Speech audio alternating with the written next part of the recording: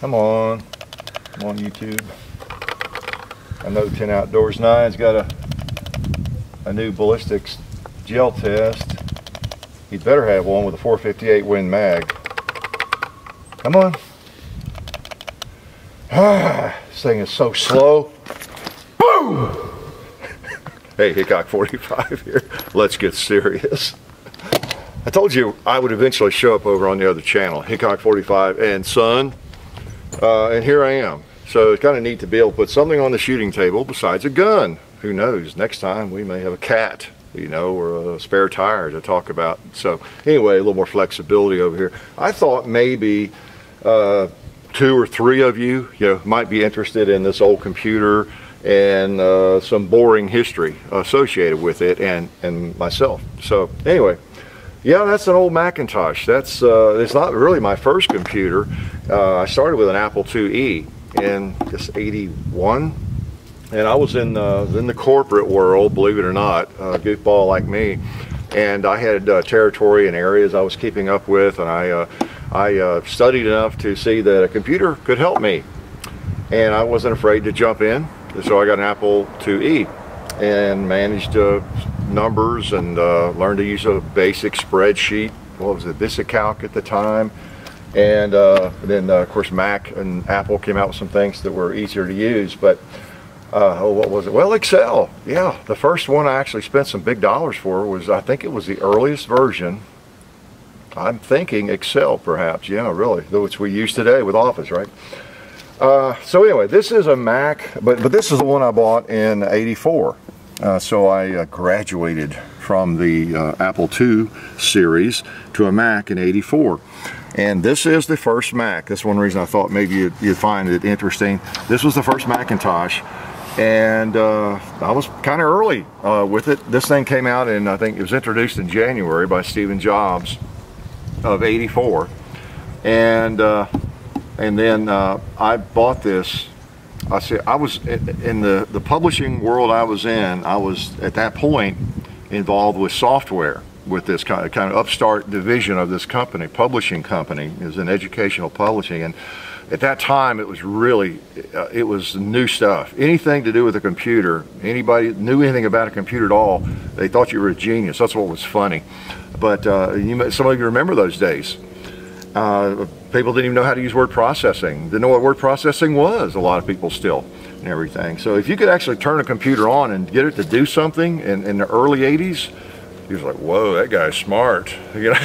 So I got the advantage of falling into that. It was kind of funny. But I really got into it as a tool, just like this thing, it's a tool. It's a lot of fun too. And these are tools, and they're a lot of fun. This one's not anymore. But so anyway, it was an exciting time. I mean, I really can't relate to you if you didn't live through it, and even if you did live through those times, if you were not involved in it at all, if it just sort of was going on off your radar. But if I just happened to be, a lot of it was coincidence, and within the publishing world I was in, I just kind of same old dumb me made wasn't really a mistake, it was a good move. I said, yeah, I'll jump into the computer division, because I had bought one and was using it, and most people, I mean by far most people had not their own personal computer. So I knew a little bit about how to use it, a little bit of spreadsheet, word processing, that kind of thing, things you needed to know. And so yeah, I'll do it. So there were just a few of us, a handful, and it was really exciting times. There wasn't much software out there at the time. All that was going on. It was really interesting. If you Google those times, the headlines, the articles about the new computers and everything, and software programs, it's almost funny to read now. But anyway, so the big buzz was about the Macintosh and of course Apple. And this company I was with, we attended SoftCon, which was a huge annual software. You imagine that, actually having a big meeting like the SHOT Show or something, or the NRA convention for software. And I don't think it lasted all that long, just a few years, but I went, I guess, 2 different years. The year we went in New Orleans in February of '84, I looked it up. I wasn't sure. I knew it was '84. I couldn't remember the month or anything, but I looked it up, and it was in '84, February. And I remember they had one of these things Apple did in their display, and these kinds of conventions, many of you've been at. If you've not, when I say booth, it's not really a booth. The booth is as big as my house, and they had a Macintosh in there as big as a small house almost. It was a huge, about a 2-story Mac replica, and hundreds of Macs, and they had rooms of Macs. You'd go in and use them, and so that was a pretty cool time.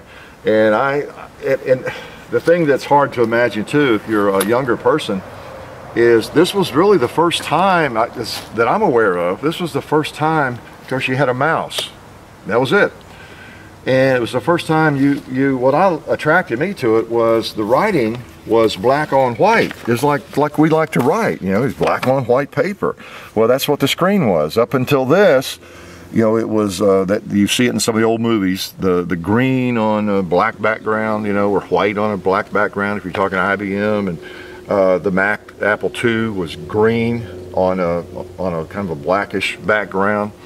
And if you're wondering why it's not on, it doesn't work. Okay, by the way. And so this was actually like you look at a page, a regular page, generally speaking, but more importantly, you could change font size, you could draw, you could paint. This was the first time all of this was available, at least to the general public that I'm aware of. Mac Paint. I still have the original disc here, Mac Write, Mac Paint. Now this thing's been in a barn, in the basement, and everything for the last couple of decades for the most part, but I still have the manual for Mac Paint, for Mac Write. That was the word processing program, and that's the manual for the computer. Okay, now I'm not trying to sell this because it's not for sale, but it doesn't work anyway. The power supply went out several years back. So there's the manual, if anybody's interested in learning how, and here's an old copy I found of Macworld. That's 88, May of 88, still in the wrapper. So I used to buy Macworld and try to keep up with it, because again, I was kind of in that business for a few years. And I was never a computer nerd. I was never a programmer or anything like that. I just liked firearms, like a Glock. They were tools. They were tools, and still are. I've always used them just as a tool. They're wonderful tools. So anyway, I came home from SoftCon in '84, and I started shopping for a computer, for a new one, for a Mac. And I'd had a nice bonus that year from being such a great employee and being so successful. And I think that was the year I bought. Now, one year I had had mostly pretty good years every year I was doing that, but with one bonus I bought a computer and an Uzi. And that may have been the year. I don't know. It was either that or when I think it was when I bought the Mac. I bought a Mac and an Uzi that year, I think. Either that or when I bought the first Apple. I lost track of it now. But actually I think it was this, because it was '84, I think, when I bought the Uzi. So anyway, still have the Mac, but not the Uzi, right? But it was expensive. It was I think $2,500, about that for the computer, and I think that included this extra disk drive. I don't remember if I had to pay extra for that or not. I think I bought a printer at the time. I remember paying around $3,000, $3,200, something like that, which at the time was a lot, and that's probably what, $6,000 now or something. It was a lot, especially when you consider what this thing would do. All it would do was basically, when it came out, there was very little software for it. Mac Write, Mac Paint was it. And then, of course, lots of things were in development. And the biggest problem was it was so slow. Now, here's something you can't relate to. I'm not going to put it in because it won't eject it. But if I put that in there, that's how you would start this thing up. 128K, wow, of RAM, and it had no hard drive in it. See, there's no hard drive. So this was it. The program was on here, and then you'd punch it in there, and then go get you a cup of coffee, read the newspaper, and in about 2 or 3 minutes, it would finally be booted up, and you could start writing or painting. Now, I don't know if I bought that or if that came with her. I bought it at the same time, but if you had the extra drive, it was nice because you could put a blank disk in there, and you could, what you're writing, you could save to that. And that worked out pretty well. But it was slow to save, slow. Everything about it was slow. But I mean, it would drive you crazy if this thing did work, and someone gave you one to work with. You would, yeah, it's like a Model T Ford, and it really is kind of the Model T Ford of the computer world. So a few years later, I bought a hard drive. I did some research and I saw what other people were doing. I realized they were making a hard drive for it. It was external and it would sit on it. It was about as big a footprint as the manual, and you could just set the computer on top of it. It's bigger than this, but about that thick, and it was, what was that thing, 10 megs, John? Yeah, 10 meg hard drive. That was what was funny. And yeah, 10 megs, and I paid $1,000 for it. It was an Apple hard drive, 10 megs. I mean, you know, what's your phone got on it right now? You can buy flash drives, you know, with what, 62 gigs, you know? But it was a big investment. But it made this thing run faster. It booted up a lot faster because the programs were actually on that hard drive. Imagine that. And so when you turned it on, it wasn't long before it was up and going. So then it became a pretty productive machine. It really did. And it was pretty cool. And I bought a printer with it and everything, the tractor feed and all that. And that's what I used. I ran spreadsheets, and all when I was, you know, with in the corporate world, every memo I wrote was on here. That's back in the days before email really got going. I mean, there was some forms of that, but not much. And I was on CompuServe, you know, but there wasn't much out there until AOL came along and a few others. There was no internet really that we were using. That came along in the 90s, okay, when people started using the internet. And then when I came back to education, I still had this thing, and I'd been intensely involved in this stuff, going to conventions and meetings and everything, and helping with the development in the field I was in. And I got back to education in 1990, and you know, we had a couple of computer labs, nice computer labs, but it was kind of frustrating because we'd start writing something, and a kid, I can remember a kid, Zan, I remember him coming to me one day and say, Mr. Higginbotham, we were starting an essay or something. He said, can I start this at home on my computer? Because he, probably at that time, I don't know what the percentages was, we used to do surveys and keep up with it, but most people didn't have a computer in the house, even in 1990, 91. A lot did, but I don't remember what the percentages were. A lot didn't. Okay, we had to take a laughing break for John. For some reason, he thought my real name was humorous, and you know, so we'll stick with Hickok, right? So anyway, the student Zan, he came up. We were starting an essay, and he comes up. And it's really funny because, you know, he's Mr. Hickok, is it okay if I start this at home on my computer? And I said, well, no, we want to get started now on our first draft, so I can help you with some different things, you know. And I felt his pain because for the last 10 years, everything I had written was on a computer, and well, even before that, on a typewriter, because that's what drew me to computers originally. Because my mother made me take typing in high school. I don't know why. She wanted me to be a good secretary, I guess, one day. At that time, that's before computers were in anybody's imagination, microcomputers. So I took it, and I remember that class well. I actually enjoyed it. Oh man, there were some hot gals in that class sitting right there at my table. So I enjoyed the class, and I learned to type.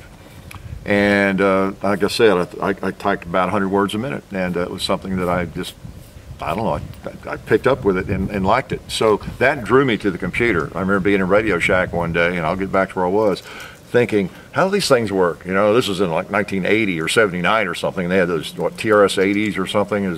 And I said, and I saw it appear on the screen while I was typing. So I can type on that screen and backspace and change my words, or whatever I type on there, I can print out. I remember asking the guy that. And I know that sounds really stupid now, but at that time it wasn't. And he said, yeah, and he showed me. And okay, that's launched me into looking for a computer, all right? So anyway, and I guess I was still teaching at that time, you know, so my first incarnation as a teacher. All right, so back to Zan. So Zan comes up, and I could feel his pain because I got to where I didn't want to write things until I got to my computer. If I had a memo to write, just anything that involved more than 3 words, I didn't want to get a yellow pad out and write all these pages because I could type it and edit and then print, you know, just like we all do now for the most part. And so anyway, in that environment, so I got to taking them to the lab as much as I could, but it was just, you know, it's awkward. You couldn't do it with every class, and there'd be conflicts and all this sort of thing. And so unfortunately, we had a headmaster where I was teaching that was really really open to technology. He wanted to do something dramatic. You know, laptops were showing up at that time, 1990, 91, 90. This was actually 92, 93. And so I said, hey, I'm your guy, let's do it. I'll be the guinea pig, and we did. And so for the last 20 years I taught, 93 on up, every one of my students had a laptop computer.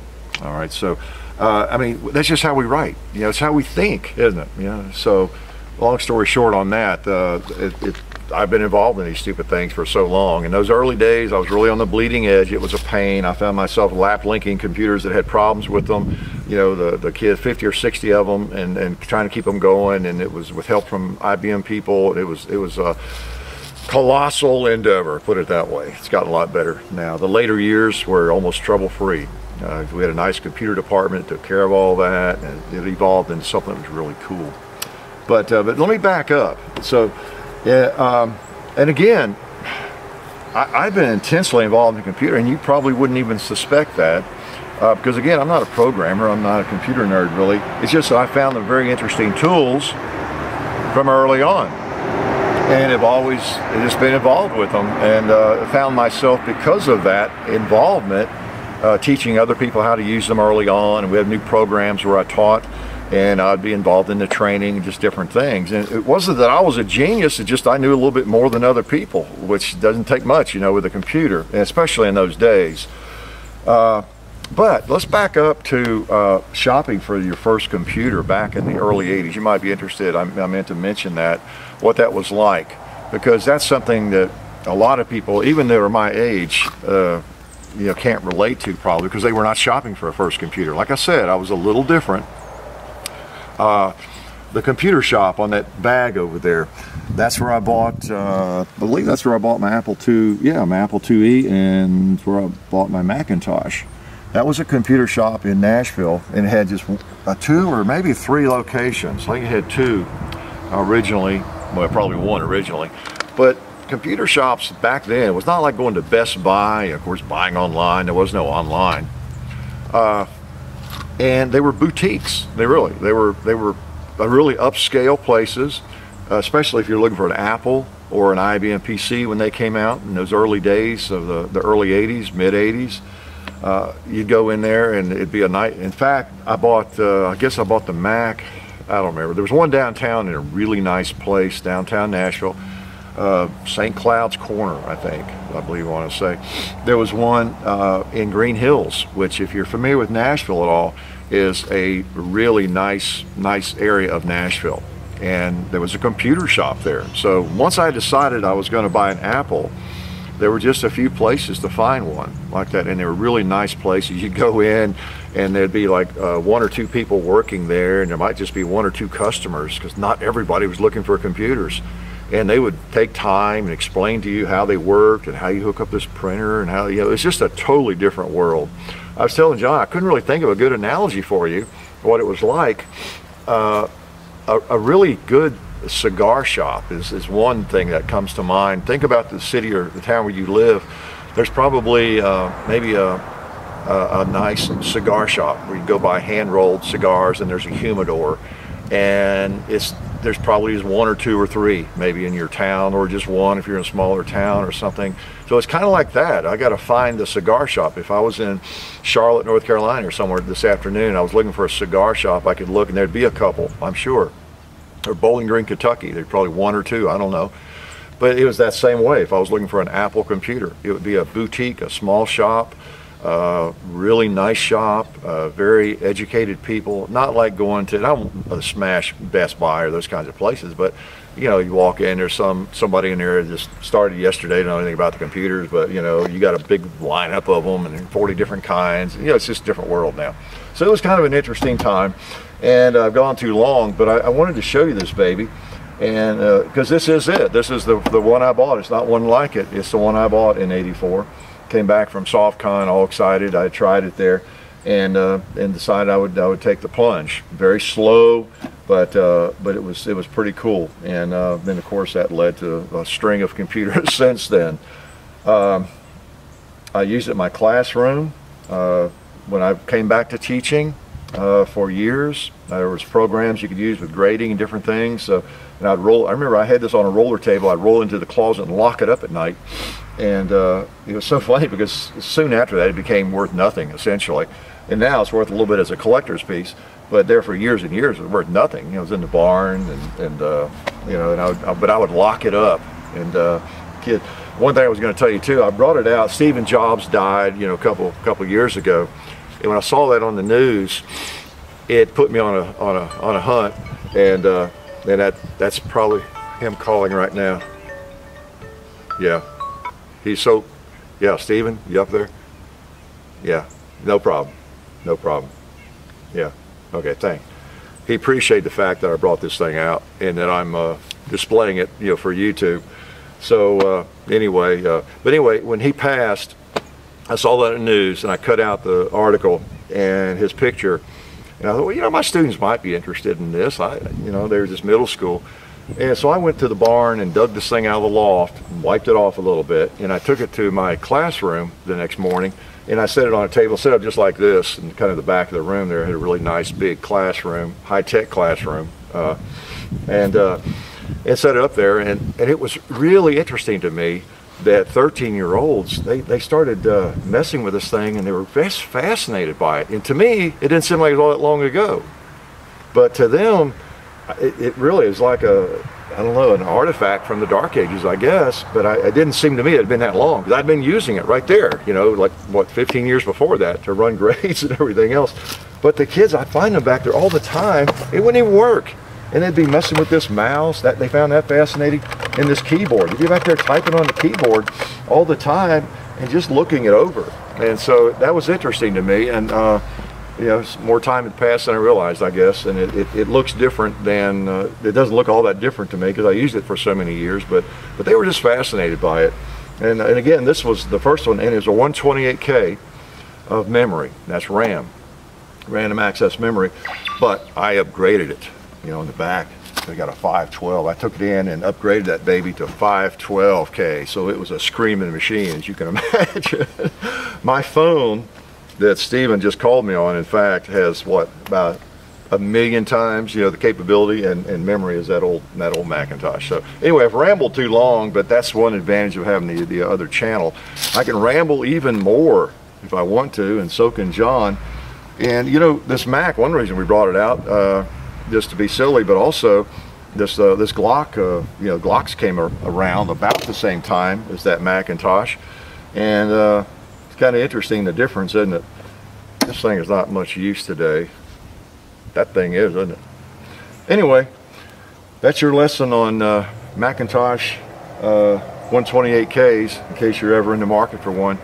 Life is good.